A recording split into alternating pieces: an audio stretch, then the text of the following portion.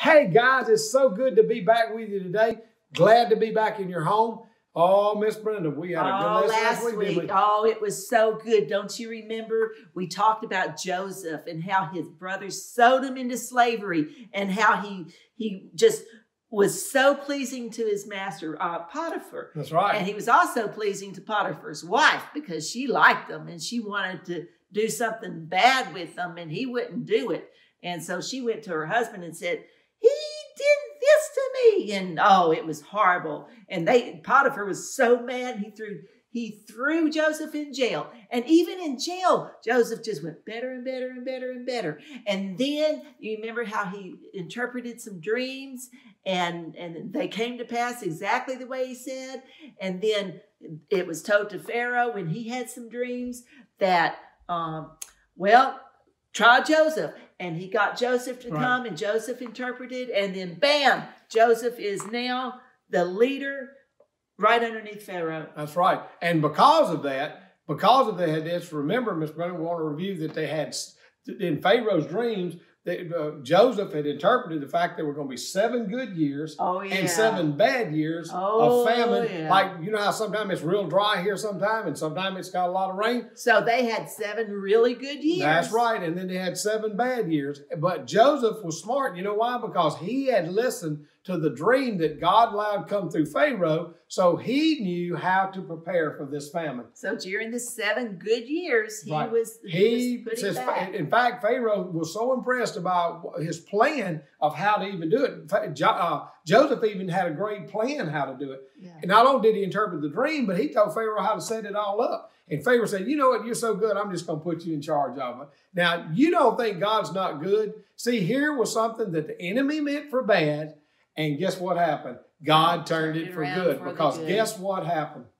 Well, I think there's some reconciliation coming in. That's right. And not only that, but guess what began to happen bad to his brothers and his dad now? Oh, yeah. The famine wasn't just in Egypt. I mean, it was all over. Well, in fact, do you know what a famine is? Famine meant there was just not hardly any food anywhere. They were going hungry. I mean, it got so bad until finally Jacob, the dad of all of them, had heard that there's food over in Egypt, and he sent the brothers to go over there. But he wouldn't send Benjamin. No, you know why he wouldn't send Benjamin? Because remember, he loved Joseph, and Benjamin was his little only real brother. The others were kind of half brothers to him. And he really idolized Benjamin because he done lost Joseph. This wasn't going to happen to Benjamin because they both were born in his older age. So it really meant a lot to him. In fact, Joseph's almost 130 years old when he died. Isn't that amazing? Now, so let's think. So the brothers went over. So what happened after that, Miss Brenda? Well, the brothers came in, and they didn't recognize Joseph. But Joseph recognized him. So wait a minute. You mean they had to go to Joseph to get the food? Yeah, Joseph saw him. What a mess. Can you imagine here, you know that you had sold your brother into slavery or sold him off, and the next thing you know, you're standing in front of him. Now, they didn't know that because guess what? They didn't recognize Joseph. No, and Joseph wasn't going to tell them. But Joseph did continue speaking in the Egyptian language. That's right. So his brothers didn't realize that whenever they were talking in their Hebrew, he could understand everything they said. And he recognized them. But you know what I heard? He played not a trick on them, not to be mean, but I think he kind of wanted to hear their heart and he wanted to see what was going on. So guess what he accused them of? They were spies. Oh, he accused them of being spies. Yeah, you Hebrews, you've come over here into Egypt to look what we have so you can spy it out so you can come over and take all our food. And what did they tell him, Miss Brenda? Well, you know what? They said, no, we're not spies. And he said, yes, you are. I'm putting you in jail. No, we're not. Yes, we are. No, you're not. Yes, we are. And they put him in jail. They put him in jail. All 10 of them. Oh, no. He threw them in jail because they were spies. But you know what, Miss Brenda? He was good, though. Joseph was so good. Guess what he did with 9 of them? Just 9? Yeah, just 9 of them, though. What did he do?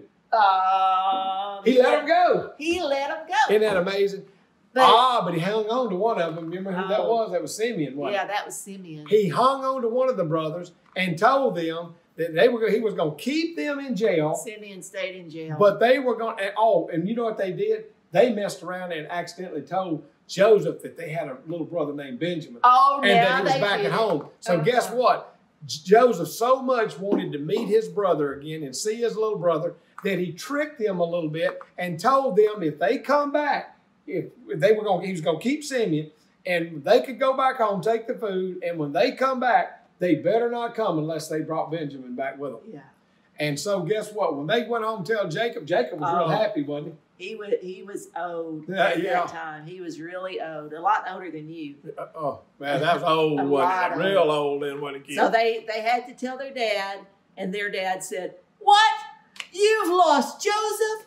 Now you've lost Simeon? You're going to be the death of me." Yeah, but the brothers were like, but we've got to. And they had gotten hungry again, and they were running back out of food again. And you know what was interesting, though, Miss Brenda, when they went back over there, that Joseph had sent some stuff back with them over there, you know. And all the money that's that they right, took all with their them, money, guess what? Joseph it was had them back to in the stuff bag. it back in the bag. So when they went back, it didn't cost them anything.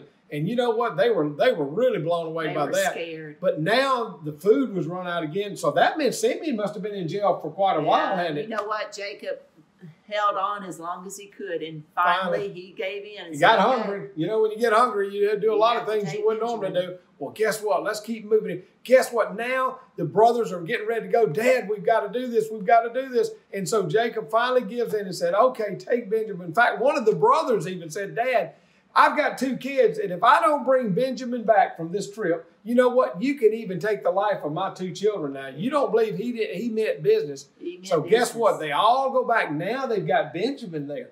And when they get back again, remember, Joseph was like, "Oh, this is Benjamin." He Yeah. threw a feast for these Oh, guys. he threw a big old meal for them. And they got And you know what? They all got plenty to eat, but guess how much Benjamin Benjamin got? got 5 times as much 5 food. times. 5 times as much food. But none of the brothers said anything. That's bad. right. But guess what? And Joseph was so taken back by this, Miss Brenda. He got so, not upset, but so happy and so joyful to see us. He had to leave out of the room because he was probably crying and didn't want him to see.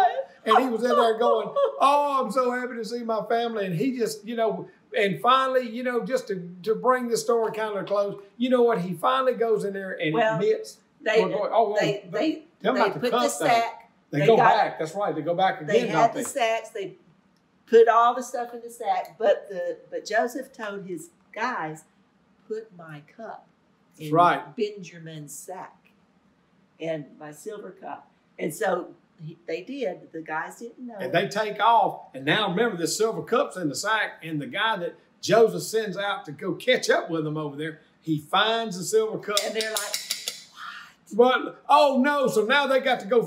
They got to go say, "Wait a minute, this didn't happen." Well, finally, Joseph he's just had enough of it, and he finally tells them who he is. Guys, I don't want to lose the rest of this time. It was a happy ending, guys. Do you see? But between last week's lesson and this week's lesson, do you see how that when God was trying to do good things, and Joseph was such a blessed young man by the Lord? Do you see that when bad things begin to come in Joseph's life, that God turned those things for good, Miss Brenda? yes. The Bible tells us that all things work to the good of those who love the Lord and are called according to his purpose. Now, it does not say that God did those bad things. That's right. But you know, God is so good at turning it around for the good Right. that sometimes we like to blame God or say that God caused the bad things. Ooh, But that's not true. And you know what else?